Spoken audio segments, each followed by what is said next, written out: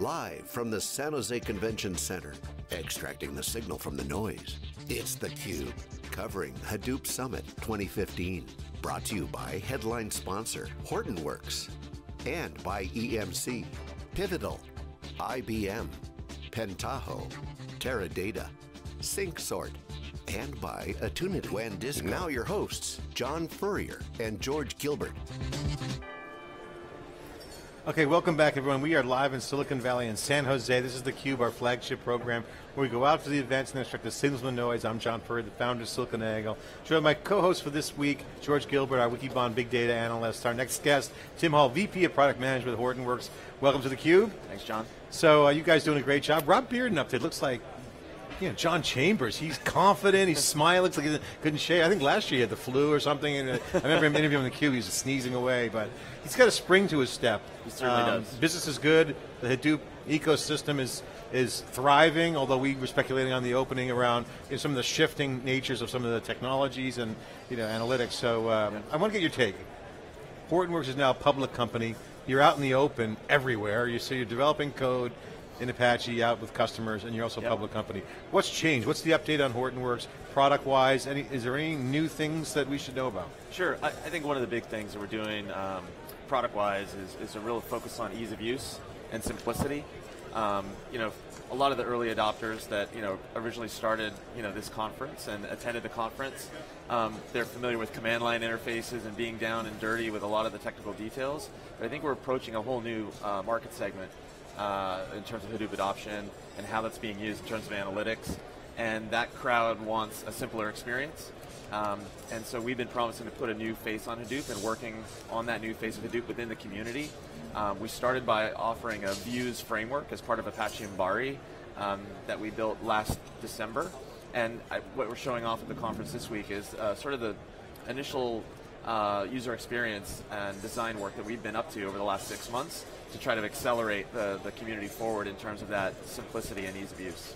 So on the industry's reaction to ODP, for instance, has been really amazing. So George and I were talking about the impact of pure open source, we'll call it Red Hat, Hortonworks if you will, and then now industry consolidation around these kind of de facto standards. ODP, you could call it a de facto standard. Some people are playing, some are not. How has that changed your interactions since the announcement? What specifically has come out of that in the industry? I think a few things. First and foremost is we invested in these extensibility points at various parts within the Apache ecosystem projects. And we did that not for us, that we did it for the partners. And I think what you're seeing in terms of ODP and developing around a common core is that those partners can take advantage of those extensibility points to mount their own technology and unique capabilities on top of Hadoop. So one of the things. What are some of those examples? So for example, there's 3 extensibility points that we built within Apache Mbari, which is one of the key components as part of ODP. The first one was called Mbari Stacks. This is the idea of moving the definition of what components Mbari can monitor and manage and deploy out of code and into configuration. So essentially there's an XML description of what components Mbari will deploy, manage, and monitor. Partners can now take advantage of that on top of the common core, Hadoop at the bottom, Mbari managing along the side, and mount their own unique capabilities on top, and have that common experience for deployment, management, and configuration. We're taking a page out of the Mbari book, actually in the upcoming release of Apache Ranger and Apache Knox, and providing stack definitions for those security products, such that you can now do declarative authorization and declarative API management and gateways through Ranger and Knox respectively. I got to ask you about the data operating system, which for the record was coined on theCUBE by myself and Abhi Mehta in 2010. We have the videotape, so if there's any debate, Doug Cutting, whoever was arguing, like Arun was arguing with Doug Cutting about that. Replay. Now, it's definitely us. Debate can stop, we have the tape. It's really an important concept, so I want to ask you a couple questions on this data operating system, which by the way, we totally believe in. As you know, we're religious about where we see that. But it's complicated. An operating system has to operate stuff, has to have subsystems and other elements. That's right. So the cloud is a huge enabler. So I got to ask you, you look at ODP, I brought that up earlier, the people involved, Pivotal, IBM, and a hell of a bunch of people in there, industry leaders, right? So are we stalled right now in analytics, waiting for the cloud to catch up? because there's a lot of great apps out there that when they try to plug into the infrastructure, there's a lot of weird details like this systems management program. So for the app developer, a lot more software has to be written. Arun Murthy was talking about Yarn up on stage. So orchestration, DevOps, containers. So cloud's kind of catching up now and becoming that engine. So what's going on? Is cloud catching up? Has analytics slowed down? What's the dynamic there in your opinion? And I'm not to speak for Hortonworks, but also your personal opinion as well. Yeah, no, I think it's all continuing to accelerate, to be honest. And I don't know if back in April we acquired a company called Sequence IQ. Now, why did we do that? A number of reasons. First and foremost, engineering beachhead in Budapest, very talented engineering team. But second, they had invested in a couple of very critical technologies, in particular for cloud-based deployment of Hadoop. And so one of the things we wanted to do was provide that to our customers. And really what we're looking at is the automated stand-up of Hadoop clusters in cloud-based environments. So to your point, we want to provide that experience to our customers, to the development community, to allow them to rapidly stand up and remove some of those goofy nuances that you mentioned, so they can get started and build their next generation applications. What was the name of that company? In the cloud. Sequence IQ. Acquired it in April, and now we're working through 3 pieces of their technology. One that we were working together with them in the community for DevOps, actually, called Ambari Shell. They essentially combine the Ambari REST APIs with the Spring Shell to provide a nice, easy-to-use DevOps console so that you can manage and monitor your cluster, add nodes, update configuration parameters, etc. They then extended that further and said, hang on a second, not only do we need a DevOps console, but we want an automated way to stand up these clusters in the cloud. So they used the second extensibility point of Ambari that we invested in last year called Blueprints, which essentially allows you to define the configuration and deployment of your cluster and stand it up in a repeated fashion using that same blueprint in a variety of environments. So the Sequence IQ team built something called CloudBreak, which effectively uses the Blueprints API to launch clusters in the cloud. You essentially provide your credentials, you pick that cloud provider based on those credentials, obviously using those, you pick the blueprint, you launch HTTP in the cloud. So in the data operating system model, what's the big building blocks, and where are the white spaces that are being filled in either by the ecosystem, yourselves, and others? So the building blocks fundamentally are around a variety of things. We already talked about ease of use and simplification. When we're hitting this next wave of customers, it's all about governance, security, and operations. Operations has been there for a while. Again, Apache Ambari being a key element of that strategy. Security, again, we did an acquisition last year of a company called XA Secure to bring a common authorization model to all the components within the Hadoop ecosystem and HTTP. We're continuing to extend that investment over time. Now we're up to, I think, 7 different components that Apache Ranger, which is where the technology landed within the ASF, can protect. So Ranger now can support authorization around HDFS, Hive, HBase, Storm, Knox, and we're just completing the work to extend that to Kafka as well as Solar. And then last but not least, on the governance front, around the data operating system, the big concern is as customers are landing more and more data sets, they want to make sure they know what they landed in the lake. And so the idea is, how can we provide a classification scheme and discovery system on top of that so they can understand what's so let's wrap this up in a little burrito of insight if we can. Okay. So the cloud is catching up, or analytics is slowing down? I mean, it seems to be, it has to work together. Obviously, cloud is an engine. Yep. And you see that because acquisitions speak volumes. Yep. So they're coming together pretty well, you see. Yeah. Accelerated coming together, or? I think so. And I think if you look at what Microsoft has done around HD Insight, it's a cloud-based service with tremendous tools, backed by Hortonworks technology at the core, providing that analytics environment for a wide variety of customers. It's a great example of exactly what you're talking about. This HD Insight, they built their tooling, I assume, separate from, because they had to do it before your governance technology was there, the security technology, operations, and I assume theirs is tailored towards fitting into the Azure tooling. That's correct. So yours will be more cloud independent, and then you can plug in ecosystem, other ecosystem components. Yeah, I think there's 2 different dimensions to it. First dimension is they're offering HD Insight as a whole service offering to their end customers. They also offer Azure Infrastructure as a Service, which is one of the targets that CloudBreak can deploy HTTP into. Talk about different partnering. dimension. Talk about partnering, right? Because Yep. this, again, you run product management, which is tough job when you're in the open, public Yes. stock, in the open source, Yes. and in a business model that requires a lot of partnering. That's right. So you're juggling a lot of balls in the air. What's going on? What's just the thesis? What's the guiding principle for Hortonworks?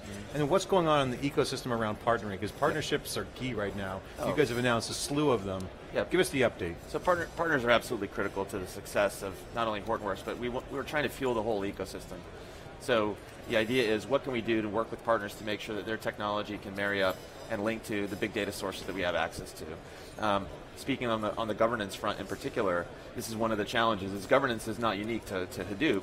It's a challenge across anything that you're trying to manage in terms of large sets of data. We had this back in the days of traditional database and even flat files when those were the storage mechanisms.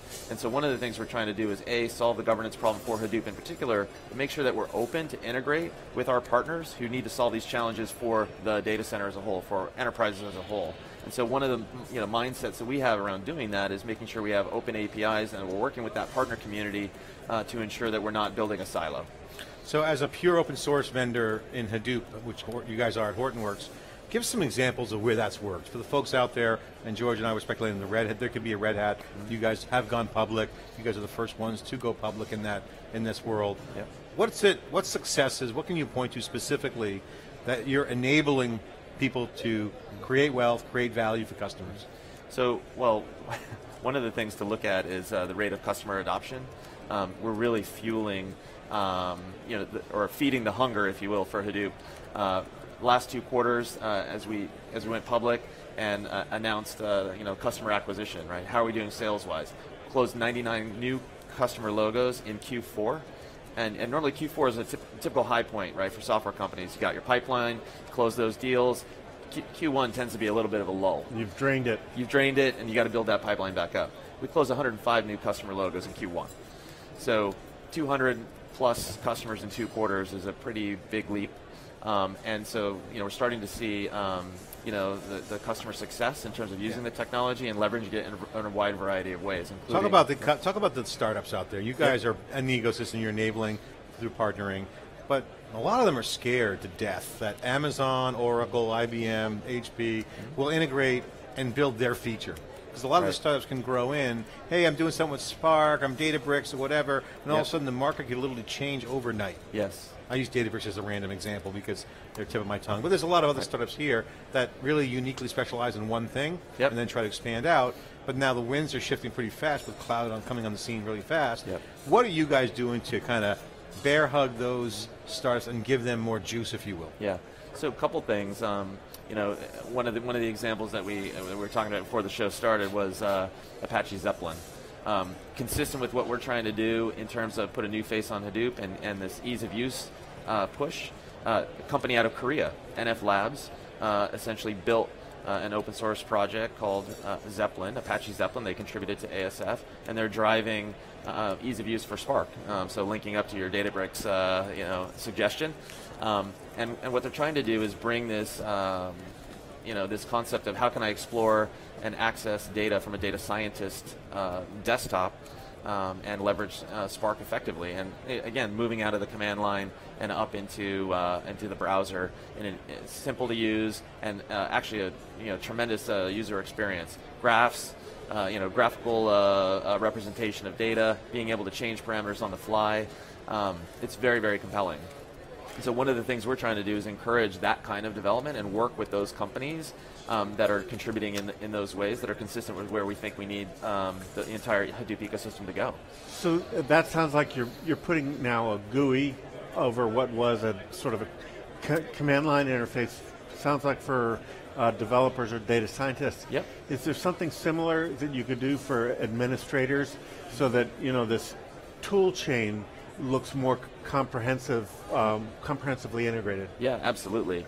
So that's one of the things that we're trying to do with Apache Ambari for the operators. That's that's the original landing zone for the operations team, and now we're extending that out and saying how can we build specific personas through the browser that you can manage through one central console. And so bringing those things together using the Ambari Views framework, which is the third extensibility point of Ambari, to drive that going forward. And even if you've built a user experience outside of Embari, you can actually wrap it in the Views framework and provide a consistent deployment and lifecycle management experience. So, and we've done that such that we've got community users here that are using things in a standalone way. For example, Tez as an execution engine has an extremely rich debugging experience that we put together over the last year, but not everybody is deploying it using Embari. So there's a standalone mode that you can use for debugging, and then there's also an integrated mode that actually allows you to deploy it coincident with a new SQL builder for Hive. Tim, talk quickly about Zeppelin. What is that about? We have 1 minute. I want to get a couple of key technologies that are hot out there. Yeah, so Zeppelin is the user experience for Spark that's been put together by NF Labs. What are some of the hot things out there besides Zeppelin that you've seen that you're excited about that's popping up? And again, you look at what's coming out of the Berkeley Amp Lab, which was Databricks, a bunch of other innovations. Yep. Spark is kicking ass, taking names, but that's again pushing the envelope. Yep. What are the new things going to come out? What's the next? So Flink is another popular toolkit that we see emerging for the in-memory space. The streaming. This is Flink. Flink. Yeah, there's a whole variety of use cases that it supports, but it's targeted at in-memory as well. I think one of the things is looking at the innovation that's occurring within the projects themselves, so looking at what's happening at Hadoop Core in terms of being able to take advantage of additional resources. So as we look at things like non-volatile memory becoming cheaper and easier to use, we're looking at innovations from HP and EMC, flash-backed RAM. I think that's going to change the dynamics a little bit in terms of how the software is going to ride on top of that and take advantage of those things. So while we could look at individual new components that are emerging in the ecosystem, it's also important to look at what were the original dynamics around hardware, data center, power and cooling, these sorts of things. Well, you tied two things together, which is potentially very important. The Flink, which is if it's a more memory-centric model, and then the hardware where you've got the speed of memory and the capacity of storage. Yep. Tell us how that changes the applications. Right. Well, so that's one of the goals is if you can innovate at the core and make sure that you can take advantage of the stream or the smear, if you will, of the resources from slow spinning disk to high performance spinning disk to memory and make that totally transparent to the application. That's the goal. Awesome, Tim. We've got to break it there, but in 10 seconds, describe the value of this event and what's going on in product at Hortonworks. Well, this is huge. For us, for our partners in the community, we appreciate the opportunity to interact with the other members. A lot of times you get into one-to-one correspondence. Here, we get everybody together, and we get to hear about what's going on, their projects, their success, and get to share that with everyone. And the product focus for you guys on the roadmap, what's the big guiding principle? Big guiding principle, again, ease of use, simplification, enterprise readiness. That's what we're focused on for all of 2015. Tim Hall, the Vice President of Product Management at Hortonworks, here inside theCUBE, live in Silicon Valley, on the ground for 3 days of wall-to-wall coverage at Hadoop Summit 2015. theCUBE. We'll be right back after this short break.